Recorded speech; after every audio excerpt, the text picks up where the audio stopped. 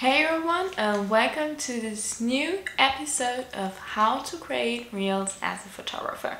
Today we are talking about sounds, and we will cover what type of sounds you can use, how you can identify what sound someone is using, how you get a sound from Reels into your editing app or software on your computer. So I would say let's not waste any more time and get started. I'd say there are three different types of sounds you can use. First, you have your original sound, which is the sound that comes with your video.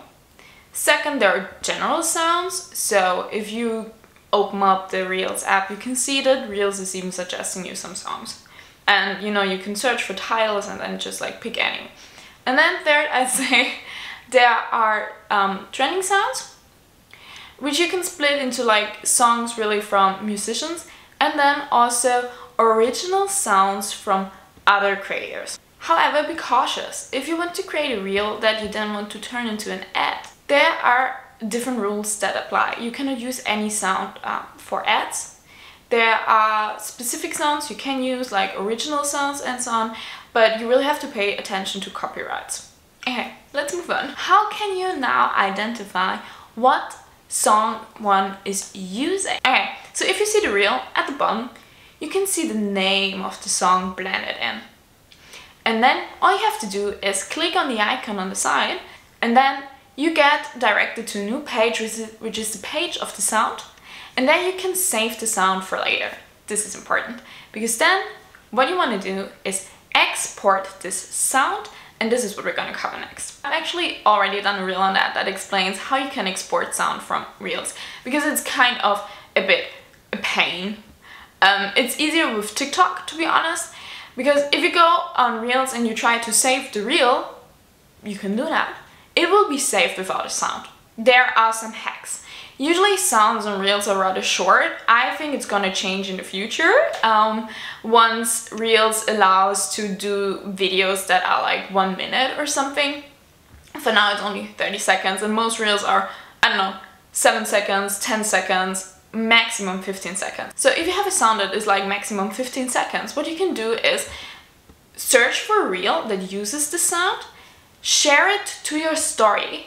But instead of really sharing the story to your audience, all you have to do is save it. And then you have the song exported with the video. However, if you have a sound that is longer than 15 seconds, this will obviously not work, because the only preview you get of a reel is 15 seconds. The normal story length is 15 seconds, it won't be longer. So if you want to export a reel, how I do it is by using a screen recording app. I go to the page of the sound, I start my recording app on my phone, and then I hit play and play the song in full length. After that, I stop recording, and then you have the song in a video in full length. All you have to do then is hover over to your editing app and create your reel. So how do you use a sound now? You have it combined with the video. So I've already showed you in a previous tutorial that if you use CapCut, you can use their extract audio function. So you simply import the video with your audio, and then you click on extract sound or extract audio. Then you can delete the video, but the audio will stay, and then you can simply go on creating your reel.